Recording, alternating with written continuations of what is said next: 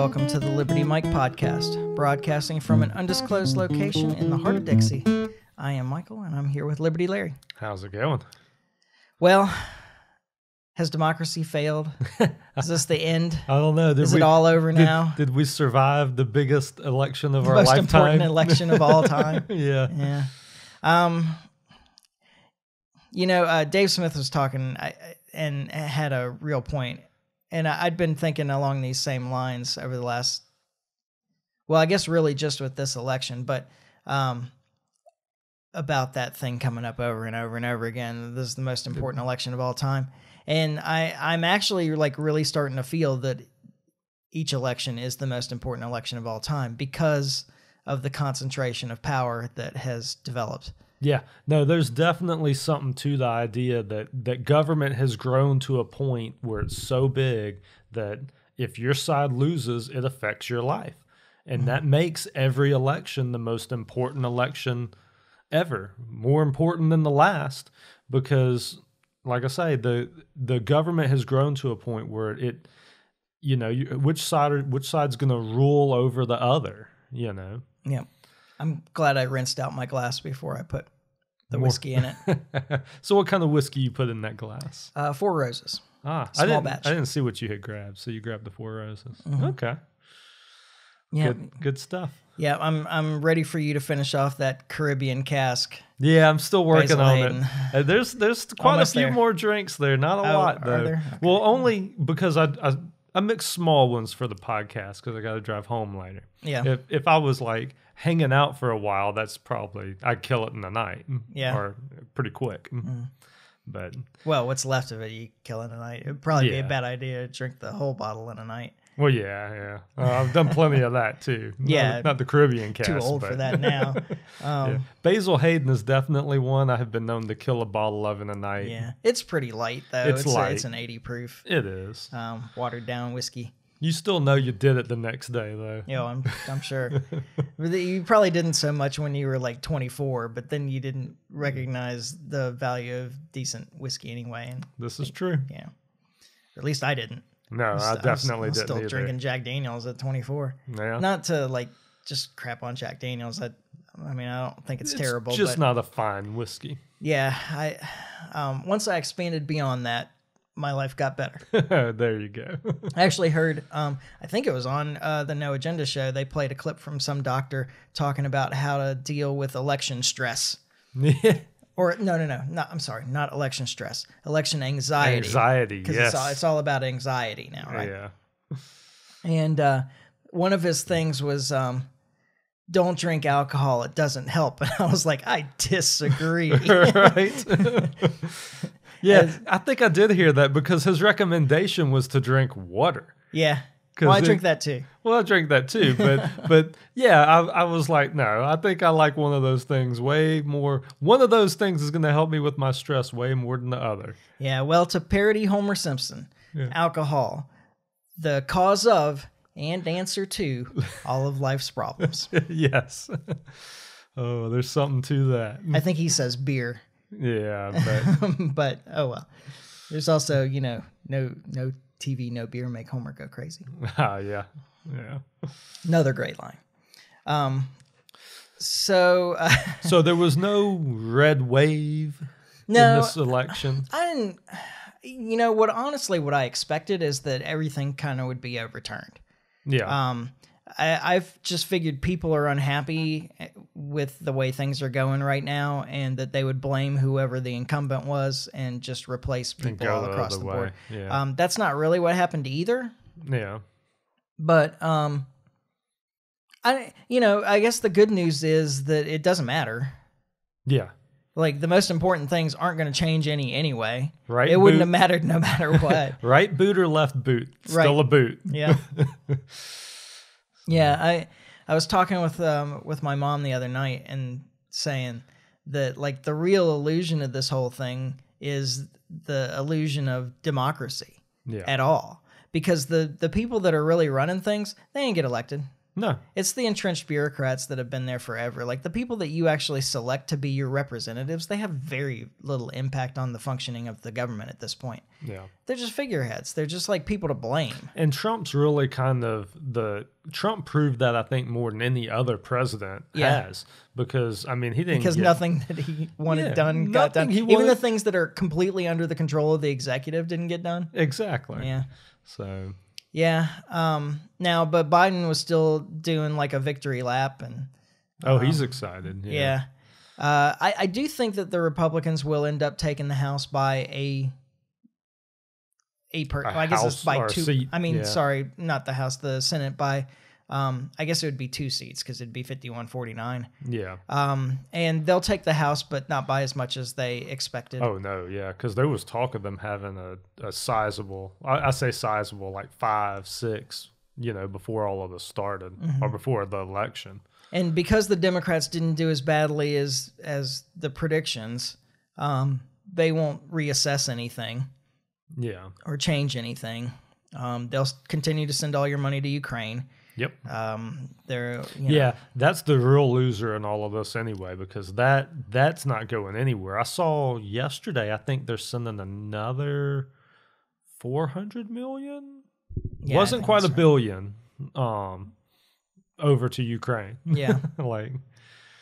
Just got to prop up those weapons companies, man. But it's amazing all the same, because the Democrats have been in control of all of government except for the Supreme Court. Yeah. All of the federal government up until now for the last 2 years. Oh yeah. Yeah.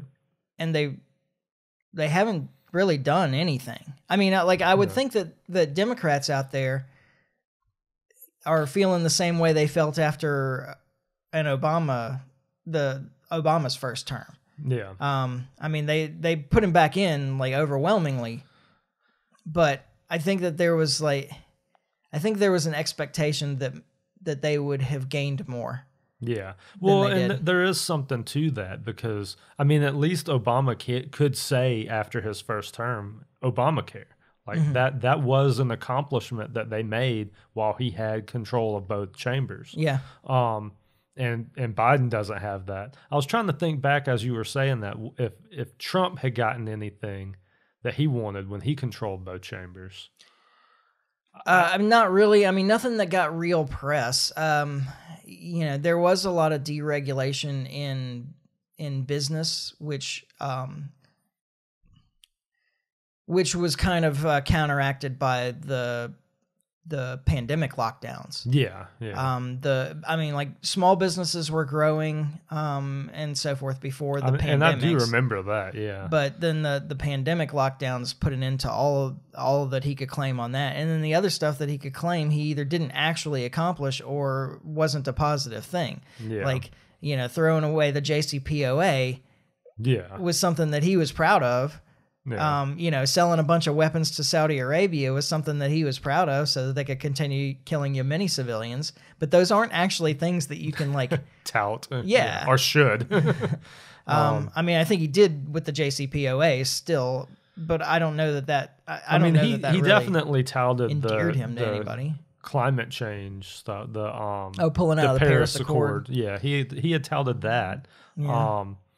But yeah, he definitely didn't get a signature piece of legislation, at least that I can think of. Yeah. I mean, he could say, well, we've made plans to leave Afghanistan. Well, but you haven't done it yet. But you didn't do it, yeah. And we left Syria just to have the Pentagon come out and say, well, actually, we still have troops in Syria. Right. We just didn't tell him. Yeah, right. We just didn't tell him. That's not, that doesn't reflect well on your commander-in-chief. Yeah. So... he didn't have anything really to claim. Now, I'm happy that it isn't strongly in one party's favor or the other. This is our best chance for them to actually not do anything. Yeah, gridlock is, I've been actually saying this all week, gridlock wouldn't be so bad, especially as a libertarian. Yeah, that's the best possible result. That's really what you want. Please just don't take anything more away from me. Exactly, yeah. But either way, I mean, regardless of whether there had been a red wave or a blue wave, the things that are important to us are still lose. Yeah. I mean, you still don't actually have any real property rights. You still have to ask permission for anything and everything. You still can't use your own property without government permission, or paying the government to use it. Yeah. Or the rights that we would claim, the natural rights, aren't really rights. We don't have rights. We have privileges, and even more of those are being taken away year after year. Yeah. So it wouldn't, and it doesn't matter whether it's the Republicans or the Democrats in charge. Like, we still don't have those things. And those are the things that are important to us. The really disappointing part to me was in this state, and this is part of because of that fear that's built up about the other side. But I thought that it might work in our favor for the Libertarian Party in Alabama, because we needed 20% of the vote in an election for it to not have to fight for ballot access again in 2024 and everything below that level. Yeah. And we had Ruth Page Nelson running against a Republican only, a two-way race with a Republican for lieutenant governor. So if she'd gotten 20% of the vote, then in the entire state of Alabama, Libertarians would have been on the ballot for 2024. We wouldn't have had to... Well, we wouldn't have to go through the hassle, and when I say hassle, that's an understatement. Oh, yeah. Of collecting the signatures to get on the ballot. Right. And this is a huge resource drain for a small party. Oh, absolutely. It would have been nice to have that money to put into campaigns themselves. Put into actual campaigns, yeah. Instead of just trying to get on the ballot. Right. So, and there's another reason that your democracy isn't really a democracy, by the way. You only have two very limited choices at best. Yeah.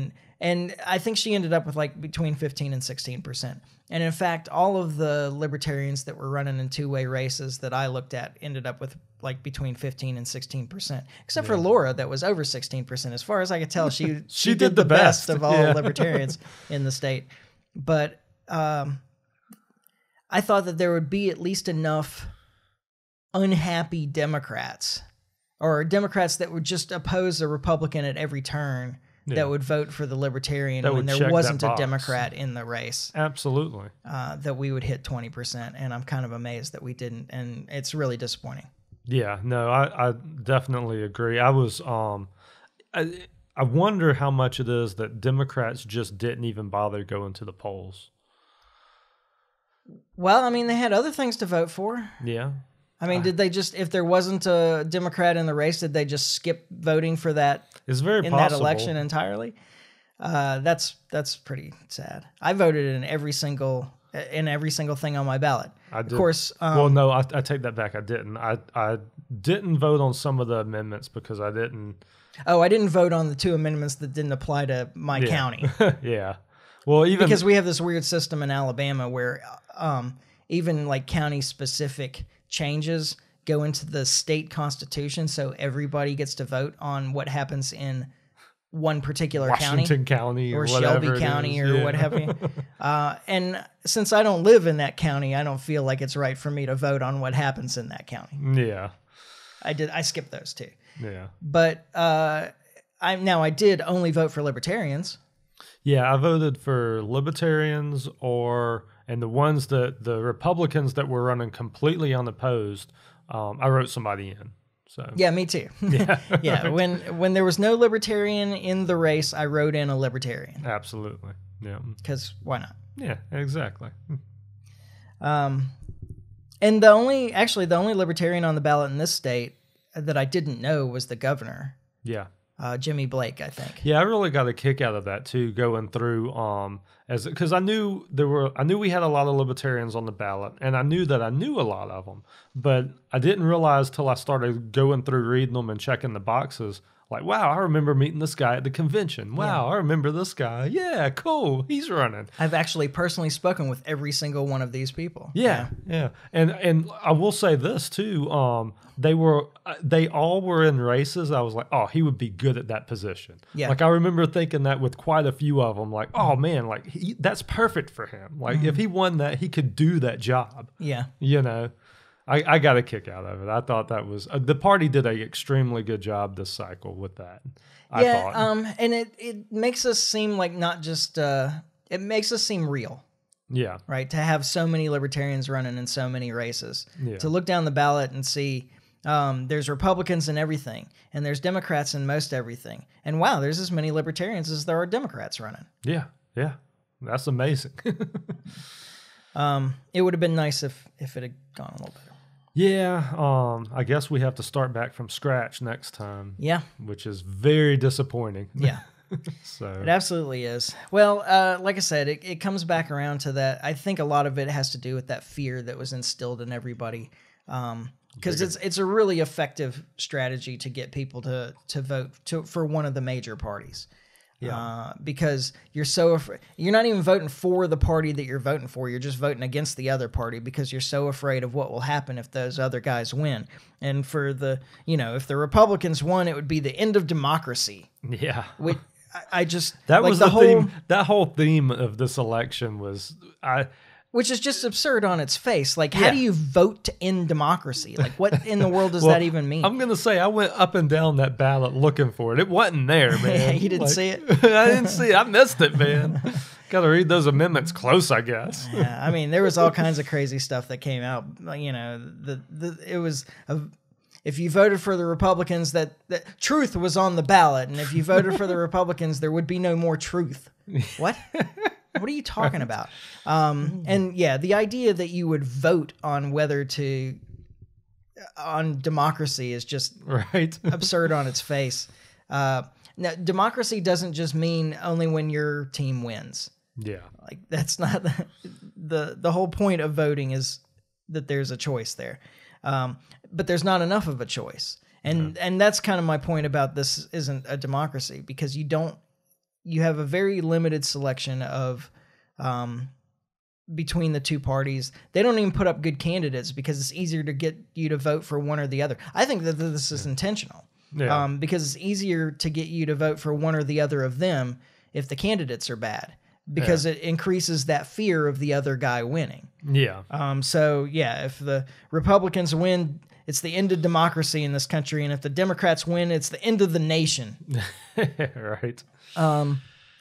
It's just silly, and it disappoints me that so many people fall for this. And you know what? If you want change, and I think that a lot of people do, if you want change, stop voting for these jokers. Yeah. They have controlled the country for 150 years. Yeah, and look at where it's gotten us. Yeah, things have not improved. Yeah. So, and especially over the last, 20 or 30 years, like, just think about during your lifetime. Yeah. These are the two parties that have run the country, one or the other of them, for this entire time. Are things getting better? Are you tired of the way this is going? If you're tired of the way this is going, stop voting for these two parties. Yeah. If you want change, vote for change. And you're not getting change with either of them. No, not at all. I think specifically back to the last 20 years, like just how much this country has changed just in 20 years, Yeah, and it's so hyper-partisan at this point that, like, John Fetterman, that guy, was elected. Like, the Democrats in Pennsylvania voted for a man with an obvious mental impairment to be a leader for them because they didn't want the Republican. Yeah. Now, I'm not saying anything positive about Dr. Oz either. I don't think that's a good choice. I'm just saying at least Oz was competent, though. Yeah, I mean, at least he's got his mental faculties. Yeah. I mean, the other guy, the Democrats, you couldn't find anybody that had a whole brain working to put up against Dr. Oz. Like, what the hell is going on in that state? There's a lot of people that live in Pennsylvania. And a lot of them are Democrat. You couldn't find a guy with a completely functioning brain to run for that position that you thought would beat Dr. Oz. No. I mean, and it seems like you could have put up anybody that put D after their name, because I don't understand why you would vote for this guy other than that. I read somewhere, and it was in Pennsylvania, one of these representatives had passed away. Like I heard about that before too. the election. And he still got elected. Still won. Yeah. The guy won. Well, just roll his old bones over here. I guess so, man. It's a roll call vote. There you go. Oh well, I'm blown away by some of this, and I hate to tell everybody, like, to burst everybody's bubble on this, but the U.S. hasn't been a democracy or a republic for a long time. No. You want to know what the U.S. is and has been for I mean, since at least the end of World War II, and really more like before we entered World War I, we are, in fact, a fascist oligarchy. Yeah. This country is run by a group of political elites. I mean, the greatest thing that Trump, just as proof of this, the greatest thing that Trump did was defeat a Bush and a Clinton in the same election. Right. That's the best thing that he did. Yeah. But this country is run by a political elite class that they select the options, the two options that you have in every race. Yep. And it's been fascist. Fascist is just this like the public-private partnership. Yeah. I mean, when the government has so many rules that it essentially dictates to businesses how they're going to run their business and can either make a business a success or a failure just through their own legislation, like that's fascism. Yeah. Like if you have no choice as a business but to do what the government asks of you, or you'll just be ended. Yeah. It's fascist. It's the same thing. It's essentially the government running Your the business. market. Yeah. Yeah. And if you want this to change, it's not to build government up. I'm always amazed by people that really believe that government is a whole bunch of public servants that are just there to help you. And there's like, it's easy to be corrupted because of business, but really they're there to help you. And it's just, the temptation of all that money is too great. Yeah. No, well, I mean, that's like people seek self-improvement. Yeah. You hear this a lot from people who and I don't mean that in a positive way in that case. I mean, I don't mean like become a better person. Yeah. Well, you hear it a lot from people who are big or proponents of term limits. Like, they're just in there too long. We need to cycle different people in and out of there. I'm like, no, it's the system itself. Like term limits wouldn't. I don't know.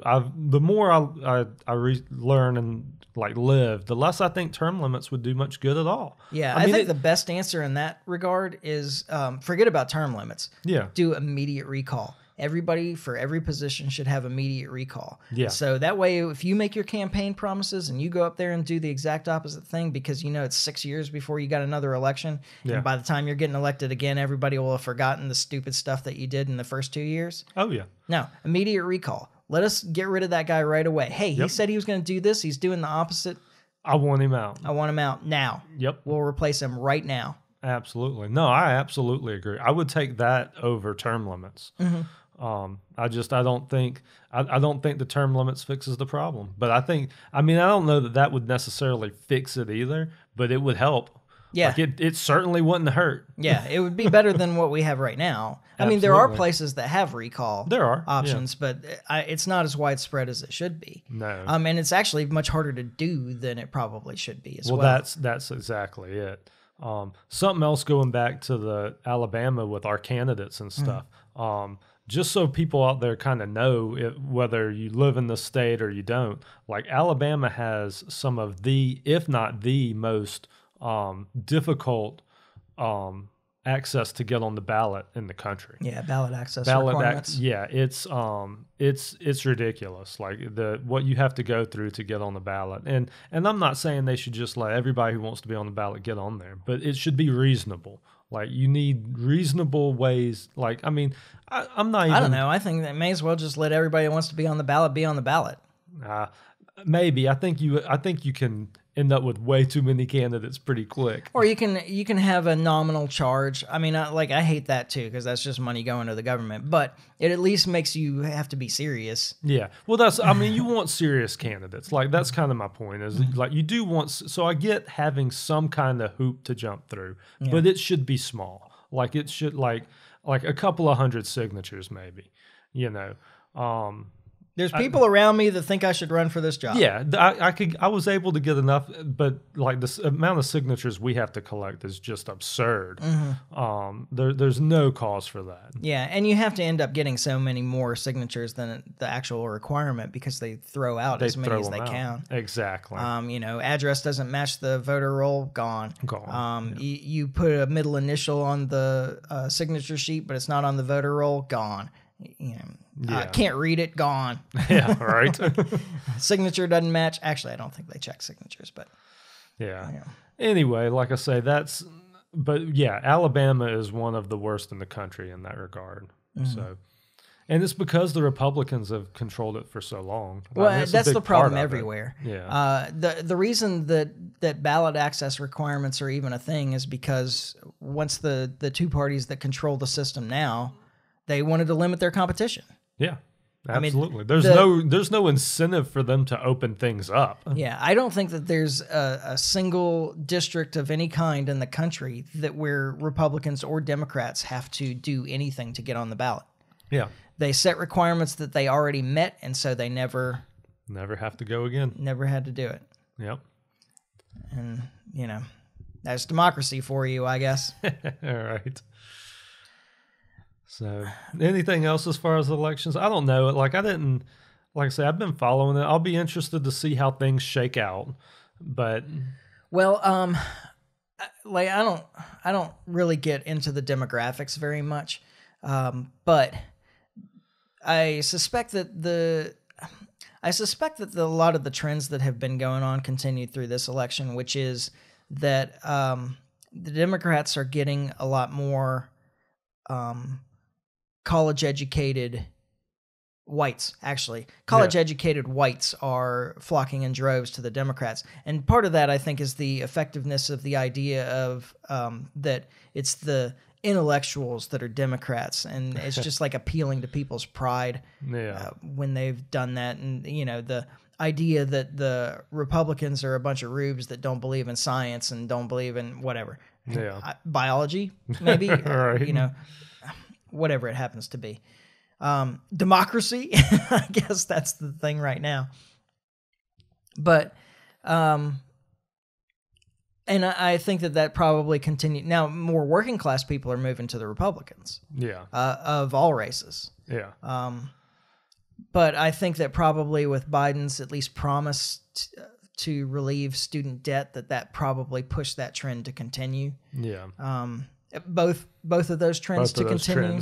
Working class people don't really benefit from that and probably don't care and think of it as like their money that they're working hard for going to people that already have a better station in life. Whereas the people that are benefiting from it are the college educated or college bound. So it would push them again in that direction. I don't think that that's a winning long-term strategy for them because there's just more working class people. Yeah, right. But I don't know. That's the direction things are. Yeah, if you make college essentially free, I guess that's not really true anymore. Yeah. So I don't know. We'll see how that pans out. Yeah. The only other thing I was kind of thinking about on the way over here is, so there's been a lot of talk about the Republican, like the extreme Republicans, the MAGA Republicans, and they're just, they've got these extreme ideas and extreme beliefs. And what it really got me thinking about was, the Libertarian Party and kind of the transition we've made over the past year or so with the Mises Caucus because that's the big knock on the Mises Caucus is, well, they're extreme. They've got these extreme ideas and these extreme candidates and things of that nature. And I just got to think, I was like, because I'm actually for the more extreme messaging and that type of thing. Yeah, I don't even think candidates. I don't even think of it as extreme as much as uncompromising. Yeah. And so what is worth compromising your principles? I think very, very little. Yeah. Well, but what I got to thinking about was, I thought back to some of the other politician. And I think back to Ron Paul specifically, because Ron Paul has never been one to steer away from the extreme or even, like you say, like the principled viewpoint. Mm-hmm. The difference was, like, when you put a camera in front of him, not only would he take that position, but he would nail it. Mm-hmm. Like, by the time he was done talking, you were with him. You were like, well, he's right. Yeah. I don't know that I entirely agree with that, because I think that he's hard to understand a lot of times. Well, he's not the most eloquent.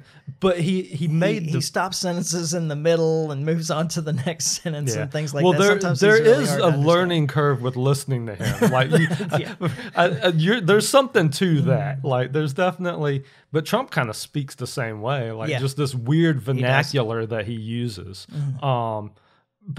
But I think that's, as far as like with the Libertarian Party, like when we're picking these candidates and we're deciding who we're going to put forth and stuff, I think the idea that they're just going to take the most extreme position and just sit there isn't necessarily a good thing. But if they can take that position and sell it, go for it. Like, that's kind of where I'm at with it. I don't know. It's just something I was thinking about on the way here today. Well, the thing I've been thinking about is just that, and we've talked about it before, I think, but just with the Democrats' focus on, this is a challenge to democracy. Yeah. And I don't understand why somewhere along the way, democracy became a moral good in and of itself. Yeah. Democracy is a neutral, system, I guess you'd say? Democracy itself is not a moral good. I mean, moral, like rule by majority is not a moral good. It depends on where it leads you. Well, and that's the reason we don't have that. Like, the founders understood that democracy, pure democracy, was not a good route to go, and that's the reason we went constitutional republic. Yeah, it gets enough. There's enough checks, supposedly. Now, I don't believe any of this anymore, but the idea is that there's enough checks and balances and enough feedback from the public, but also to balance everything out. But I mean, we've watched it collapse. The idea of checks and balances, and that each branch would jealously guard its authority, and that would it's collapsed. Would prevent others from taking it. What this has become is just a case in how cooperation is more effective than competition. Yeah, they've all gained by working together and not preventing others from stepping into their space. Yeah. And so they've been able to accumulate more and more authority for all branches, instead of them defending their areas of authority and keeping the other branches in check. From growing, yeah. I mean, tools can be used in many ways. Yeah. It's not the tool itself, it's what you do with it. Like, okay, so I have this pen here. Yeah. I could write the most beautiful and moving love letter with this pen. Yeah. Or you could stab somebody. Yeah. I mean, I could. There you go. I mean, it could go either way, right? Go the other way with it. You could stab a bitch in the neck instead. Yeah, there you go. So that's, it's nothing but a tool. Yeah. And democracy is the same way. It's not a good in and of itself. I mean, there was a time in this country where the majority believed in slavery. Yeah. It doesn't make it moral. Yeah. It was still wrong. Absolutely. And even the people that proclaim that they believe in democracy, they don't really believe in democracy. Yeah, it's only when it works in their favor. They only want their team to win. No, it's an excuse for it's a justification of the power, not. Yeah. It's nothing more than that. It's just a tool. It's a tool that's used by government at this point to keep the rest of us in line. Yeah. To keep you all subjugated, because, hey, you are the government. The people chose this. Yeah, exactly. You, the people, chose this. This is your decision. Yeah. You're in chains because you made this choice. Right. And so you have no leg to stand on to dispute rebel. it. Yeah. So that everybody feel better about their country now. Right. Oh. Yeah. End of this is that nothing really changes. Yeah. And we'll just continue on the way we were, and it wouldn't have mattered. Yeah, I think Hulk Hogan, I don't have the quote, but he said something this week along the lines of the faces change, but nothing else. Yeah. Brother. Brother. Yeah. Something like that. Brother. I'm sure I'm misquoting it. There was definitely brother at the end. I'm sure there was. But yeah, the faces change and that's it. Yeah. You know. So. Yeah, keeps on marching along. Yep. We know that over the next 2 years, we'll continue to lose privileges. Our rights will continue to be privileges. We'll continue to lose those. Yep. That our property won't really be ours. Yeah. And nothing really will. It can only get worse. It only gets worse from here. Yeah. And back to that issue, like if you're concerned about money in politics, this is what I've always said about money in politics. If you make it so that it doesn't pay, like if the politicians don't get to choose the winners in the market, then you won't have a problem of money in politics. The reason there's money in politics is because there's a return on investment. Yeah. Yeah. Absolutely. Just ask Lockheed. Take away the incentive, take away the power. The power is what gives it to them. Hell, Ukraine just on our taxpayers' dime, sent a delegation over here to meet with congressmen, presumably to lobby them to give us more or give them more of our money. Yeah, yeah. Well, I saw something yesterday. I think 400 million we're sending over. I guess that's this month's Ukraine budget. Yeah. Not like that could be used for anything better here. Right.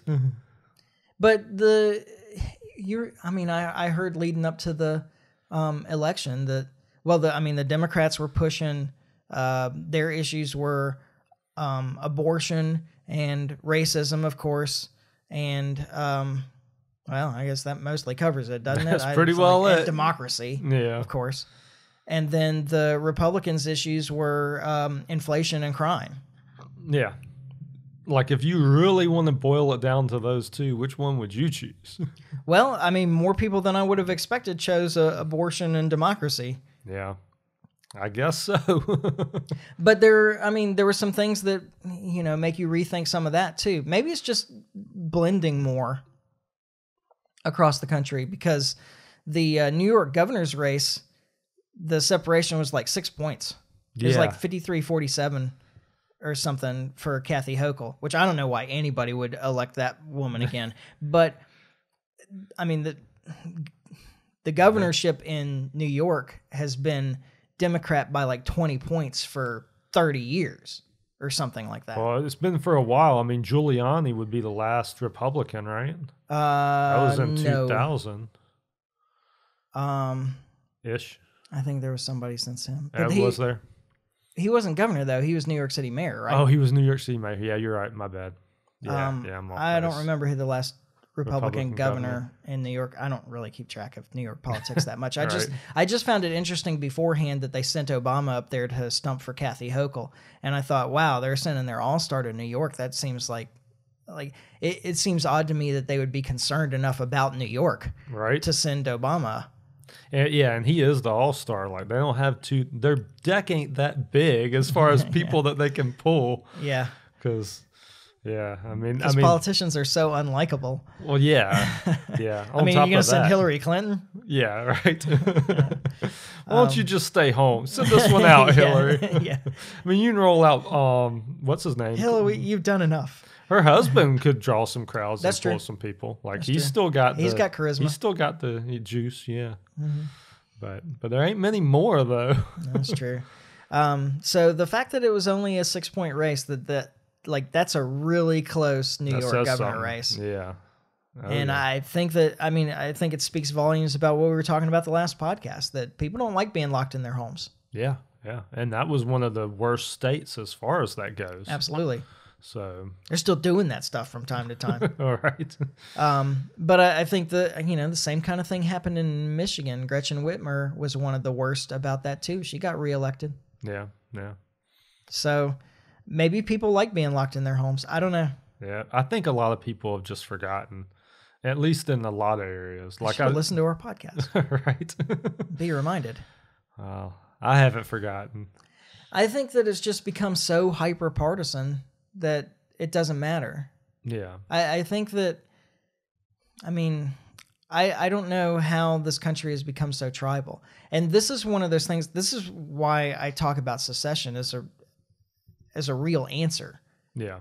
Because it is a real answer. Because at some point, you can't, like, if you can't come to an agreement, like, there's no way I sure as hell didn't vote for Kay Ivey. She wasn't even that bad about it. Yeah. But I would have never voted for Kay Ivey after she did lockdowns and mask mandates in the state. Yeah. Even though she backed off of it pretty early. Yeah. To hell with her. No, done with that. Yeah. And I just can't imagine voting for somebody that put you under house arrest, especially in retrospect. But like I said, before, it's a moral question that they were on the wrong side of from the beginning, no matter what the results had been. Yeah. But all the same, especially now looking back, how can you? I don't know how you can even justify it. You can just, and again, like I said on the last, I guess it was the last podcast, might have been the one before, whenever it was that I said it, that these decisions were made out of fear or a desire for power, and either way, that's not the person that you want in a leadership role. That don't make for good leaders. Yeah, you don't want people that make decisions on fear or on power. Absolutely. And this is another one of the crucial problems with democracy, is that the people that seek these positions are generally not the people that you would want to have them. Exactly. I mean, I'm sure that there are a few good politicians out there, maybe somewhere. There's only a handful, though. Yeah, and at some level, I don't think that there are anymore. I mean, I think that there's you can probably find them in local politics. Yeah. When you get to the state and federal levels, I don't know that they exist. Yeah. Even the ones that I like at the federal level, I'm not sure that they're really good people. A friend of mine was asking me about, think of a politician that I like a Thomas Massey. Yeah, Massey'd be top of the list. Yeah. And say, do I think that if he had if he was the president, that he wouldn't be corrupted, that I would be happy that he was president? I said, well, I don't know that I would trust him not to be corrupted. I don't think that I would trust him not to be corrupted. No. I think that that's just is corruptible people seek these kinds of positions, I think. Yeah. And I think a lot of him. I actually think very highly of him. Yeah. But would I trust him with all the authority that is vested in the president now? No, I wouldn't trust anybody with all that authority. Which is exactly the problem, is there's too much power in that position. Mm-hmm. I mean, that's where the fix is at, is to start pulling the power away. Yeah, you have to decentralize, radically decentralize. Power needs to be more and more local. It needs to be It needs to be bottom up, not top down. Yep. And that's the problem that we really have here. And it will continue to get worse. I mean, it just tends to flow that direction. It just feeds on itself until it collapses. Which, not that I'm specifically rooting for that, but I mean, something's got to give at some point. Yeah. But we have seen both on the left and the right states standing up to the federal government over the last decade, roughly. Well, and even just different.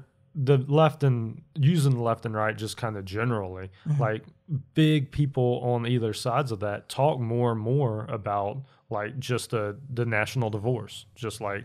Yeah, I don't like that term very much. I'd rather use secession than national divorce. Yeah. But the point remains the same. There's a point at which both sides have gotten open to it, though. Yeah. There's a point at which you have to make the decision, like, we're worse together than apart. Yeah. And we're a bankrupt country anyway. You mean morally or economically? Both. But I meant economically. Yeah. Yeah. Well, what happens then? Who's responsible for that debt? It just goes away. I love that that's how that works. Well, I mean, what else are you going to do? United States doesn't exist anymore. That country's gone. Mm-hmm. What do you do? Like, sorry, China. Yeah, exactly. That could have bad implications. It would. Yeah. It would no matter what. Yeah. It doesn't matter how the debt U.S. gets economy fails. Defaulted. Yeah. It's a default nevertheless, and both sides have a lot of weapons. Military. We'll just have to sell off our nukes. Hey, there you go. on the black market. Yeah. Well, maybe we could dismantle them and sell off the fuel for reactors. Oh, there you go. It'd be the swords to plowshares kind of idea. Oh yeah. I like it. Well, you ready to wrap it up, or? Yeah, I don't think I got anything else you want to. No, I don't think I've got anything else. Like I say, the end to another biggest election of our lifetime. Yeah, I look forward to the next one. Yep. Well, campaigning will start soon enough. Yeah. Well, probably next week. I was going to say, word on the street is that Trump's going to announce the 15th. Well, I think it's obvious that he's running. Oh, he's going to run, yeah. He's already attacking DeSantis, so yeah, there's no way he's missing out. He's made it very clear, I think, just and that's going to be an interesting statements. Storyline to follow to see how that plays out between them two. I think Trump's got a lot of baggage that he doesn't realize that he can't just walk away from with the vaccine and stuff. Maybe we'll see. I don't think.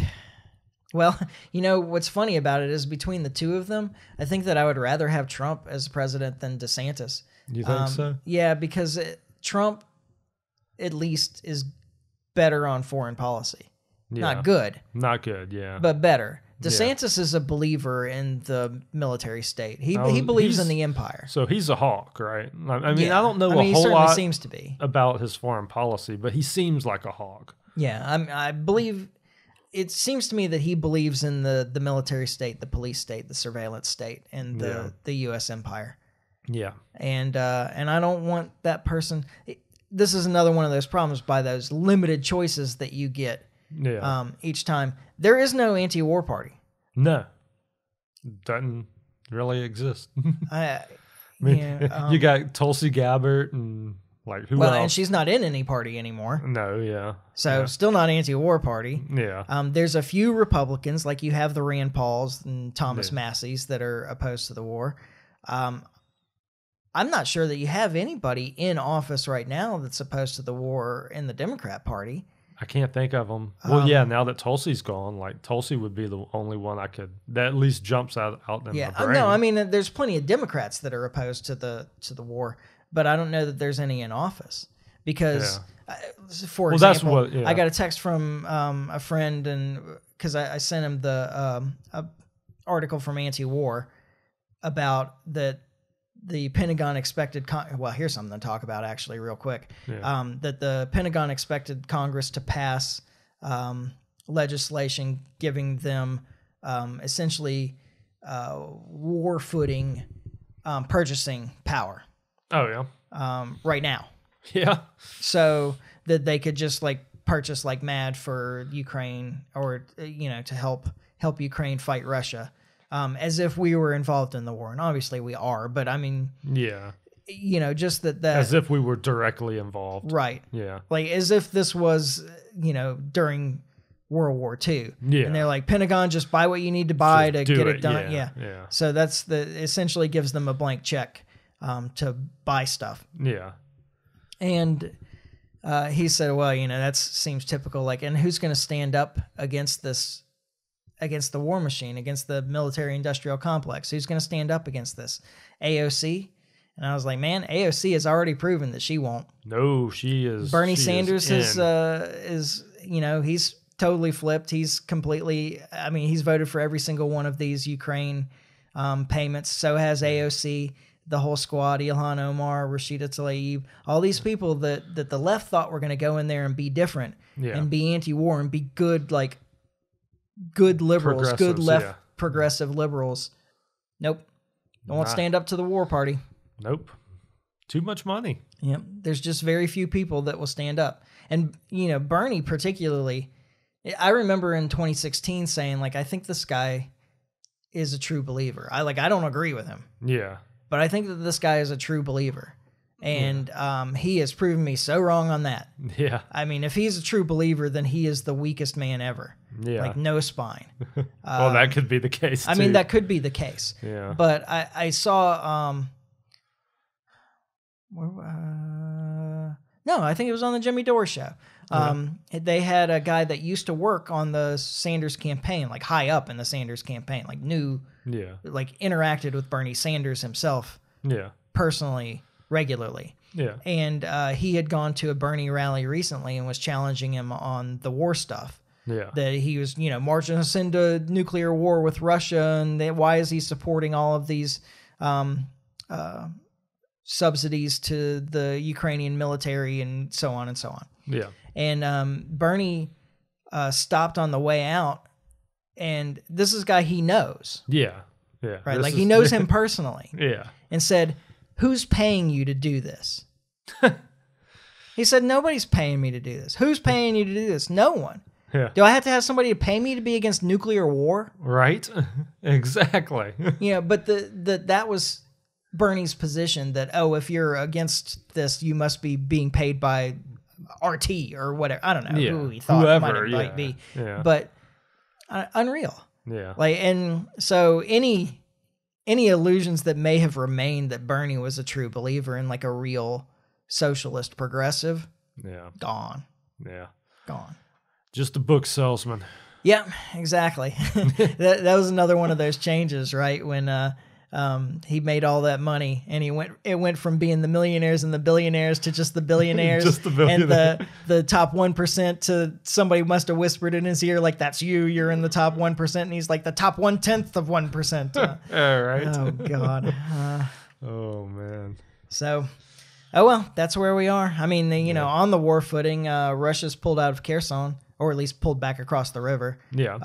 I mean, it was a good tactical move, because while sitting there, they probably could have withstood an attack or two from the Ukrainians. Supply lines are threatened across the river. Yeah. And it would just take a couple of strategically placed bombs. Yeah. Break down some dams on the river, and then suddenly you can't get supplies across, and you can't remove the troops that are there. So, yeah.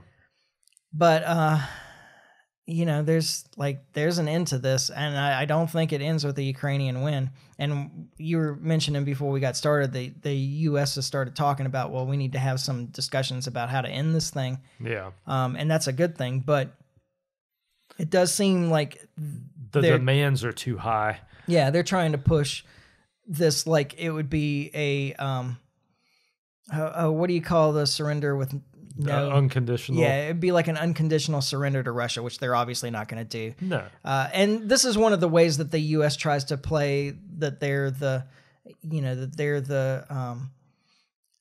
cooperating, that they're have the moral high ground, that, well, we're trying to make agreements with Russia to how to end this thing, and they just won't deal.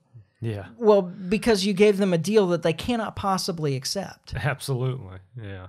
It would be like if Russia went in and said, "Okay, well, we'll end the war in Ukraine, but we're going to get all of Ukraine and half of Poland and New York City." Yeah. That sound good to you? Yeah. Right. Well, no, we can't possibly make this agreement. And there's no way Russia's ever given back Crimea. No. And it's dangerous for Russia to give back the territories that they've grabbed at this point. Yeah. Because Ukraine, I know a lot of people don't want to hear this, but Ukraine has proven that they will go in and kill everybody that they think was working with the Russians. Yeah. Yeah. Every single civilian that they think had any kind of connection to the Russians, which is most of the population in those areas at this point. Yeah. So they can't do it. Yeah. I mean, Russia has some kind of obligation to protect those people at this point. Yeah. Doesn't sound good. No, I don't think this is ending anytime soon. I mean, I still think that it's unlikely that this thing will go nuclear. But the chances are higher than they were before the war. Yeah. Chances are certainly higher than they would have been if they had negotiated in April and come to an agreement. Yeah. Which they were ready to do. Yeah. And Ukraine wouldn't have lost what they've lost at this point. And as long as this keeps going, every time, like those of you that are, it's just like when we were talking about our own wars, and it said, you're really worried about the veterans, you're worried about our soldiers out there, then bring them home. Absolutely. Because as long as this goes on, we keep losing soldiers. And as long as this goes on, Ukrainian civilians keep dying. And so do Russians. Yep, on both sides. Seems to be more on one than the other, but still though, like... Yeah. So you really want, if you're worried about the people of Ukraine, then root for an end to this thing. Yeah. You know, the like in Afghanistan when they're talking about the women, okay, well now the Taliban's taken over and the women can't go to school anymore. Hey, you know what? When they were being bombed regularly, I'm pretty sure they weren't going to school anyway. Right. Or they weren't learning much if they were there. Yeah. Spent all their time huddled under the desk. Under a desk, yeah. Yeah, war doesn't serve anybody's purpose. It's like the last answer. It's like, this is how you got to be, what you got to do now to be taken seriously. That certainly seems to be what Putin ended up doing. Like, hey, I keep telling you and I keep telling you and you keep ignoring me. Yeah. And so what do I have to do for you to listen? I guess this is it. This was it, yeah. I mean, they're listening now. I mean, it's not doing any good still. No. But can't be a doormat either. Yeah. No, absolutely. All right. Well, this podcast that we thought was going to be about 25 minutes is about an hour now. Yeah, right. Yeah. And it's, I swear we didn't start with a lot to talk about. I know. I've got not even. I've got like 2.25 lines of notes here. Yeah. It just says, ours will end democracy, D's will end nation. U.S. has been fascist oligarchy since at least the end of World War II and probably since entry into World War I. And then mental impairment, because I had to bring up Fetterman. Yeah. Because it just blows my mind. That one blows my mind, too. I can't believe that happened. I mean, I don't know that it's a lot. I kept thinking about, there's a very, very few of you out there that will appreciate this. But I kept thinking of Albert Rosenfeld from Twin Peaks when he finally tells off the sheriff and says, well, I've had about enough of morons and half-wits. Dolts, dunces, dullards, and dumbbells. And you chowderhead yokel, you blithering hayseed, you've had enough of me? And then the sheriff proves that he has by punching him in the mouth. But that... like, there's so much of that line that I like. But what I've been thinking when I've been watching some of this election stuff is dolts, dunces, dullards, and dumbbells. Yeah. Like, between the Fettermans and the Herschel Walkers and man, we have got to find a better quality of people to select as leaders in this country. There's got to be a better quality of people to select as leaders in this country. And, Just makes me think back to Idiocracy, man. Yeah. That movie that is fastly becoming a documentary. Yeah. Like the fact that this is the kind of offerings that are put up should make everybody disillusioned with democracy. Right? Yeah. But it doesn't seem to. Not yet.